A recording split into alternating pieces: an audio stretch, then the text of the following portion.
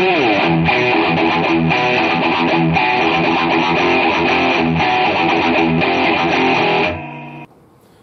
it comes to rust repair and welding patch panels, one question always arises, and that is, should I be butt welding? Should I cut a patch that fits that hole perfectly and butt weld that? Or should I cut a patch that comes close and lap weld it? So the idea behind butt welding a patch panel in is cutting a patch that fits the hole exactly, then welding it solid all the way around, grinding it perfectly flat to this surface, and therefore not having to use any filler. Now the disadvantages that I see with butt welding a patch in are these. One, it takes a super long time to perfectly match a patch to the hole, especially on difficult rust repairs like rockers, fender bottoms, quarter panels, the bottoms behind wheels, upper lips of quarter panels, and so on, cab corners. Okay, to cut a patch and have it match perfectly is that's pretty difficult. The second thing is that after you weld it absolutely perfect, then you're going to come by and grind those welds completely flat. Now, grinding welds flat on a small patch like this is fine. You wouldn't waste too many grinding wheels. But some of the patches that I've done are very large, and grinding those welds completely flat is it's just, to me, it's a waste of grinding discs and time. And the third thing, I decided that I would show you exactly what a butt welded patch like this looks like on the back side. So the issues that I have with butt welding a patch panel are these. I took two pieces of metal, I butt welded them together the best I could, and I didn't run a bead. I spot welded one, two, three, one right after the other. Now, it's solid on this side, but do I know what it looks like on the back side? So that when I grind these completely flat, I'm assured that my welds are still thick. So I decided that I would do this and show you what the back side of this looks like. So here's the back side, and let me get the camera real close so you can see. So again, this is the front side, and I'm very confident in my welds. You know, I'm like, oh yeah, these two pieces of metal are completely solid, they're welded together. Remember, this is on a car, I can't see what's on the back side. Now this is what's on the back side. Now, you see this gap right here, and there's pretty good penetration. That's pretty good penetration, but this gap is what scares me. If I grind those welds completely flat on the other side, I'm not going to have very much weld left to stop the salt water from getting into this crack and bubbling and rusting my paint on the other side. So let's flip this over again. And so again, if I grind these completely flat, I'm going to have paper thin welds on this side and nothing on the back side from the water and salt. Nothing to keep the water and salt from getting in this crack and bubbling the paint. So the other method is lap welding, and the idea behind that is to cut out all your rust, and it doesn't matter what your hole looks like, it doesn't matter what the shape is. It's going to be circular, triangle, square, whatever. Then you're going to cut a patch that covers it, and you're going to lap weld it all the way around, just series of spot welds connected together, knock it down, and fill it.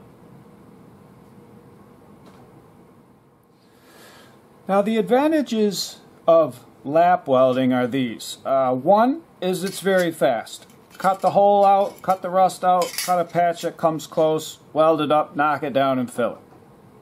The second advantage is after you weld, you don't have to grind forever on those welds. You just grind down the bad ones, or the ones that are a little bit rough. Just grind it a little bit, the sharp edges, sandblast or wire wheel the rest of the crud out, knock it down, and fill it.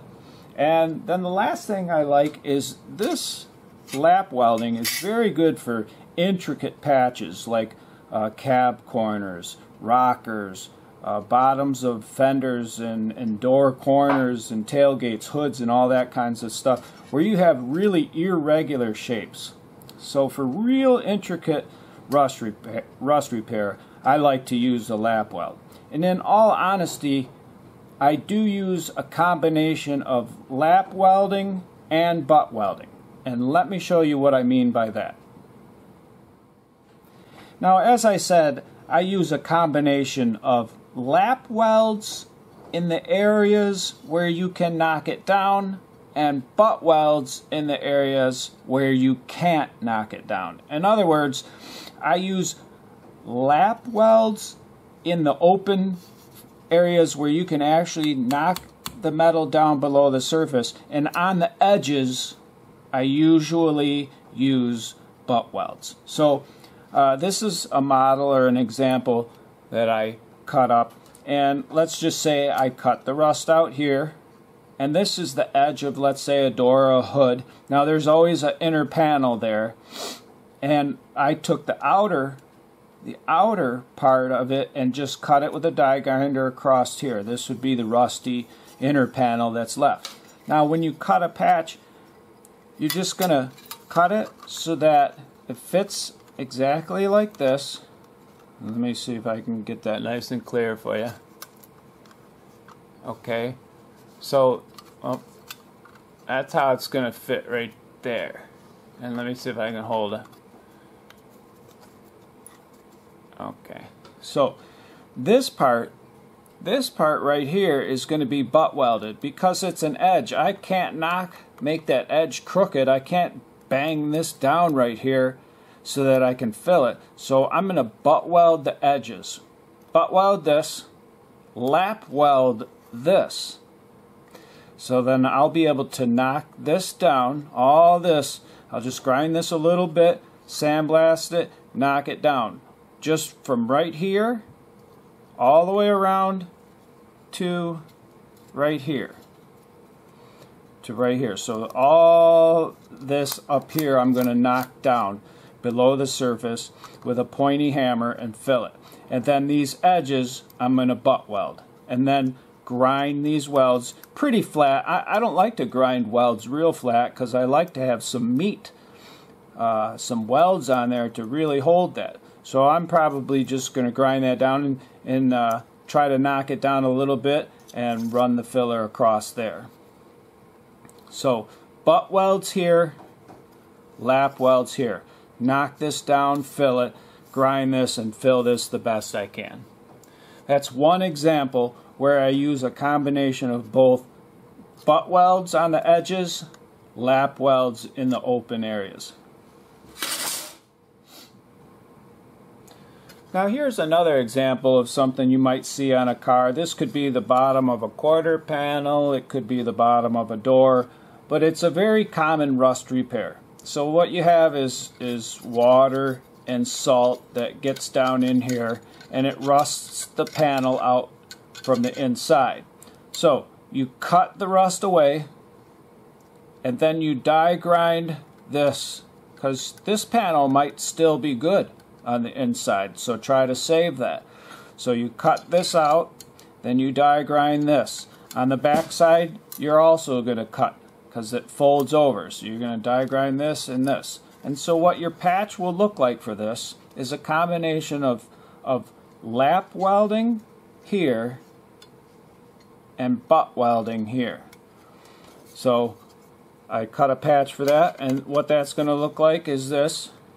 You're going to, clamp it with a vice grips, maybe right here, and then weld this side. You can clamp it right on the edge or wherever you can to clamp it. Some guys like to put a couple screws in there to hold it, but I always use vice grips.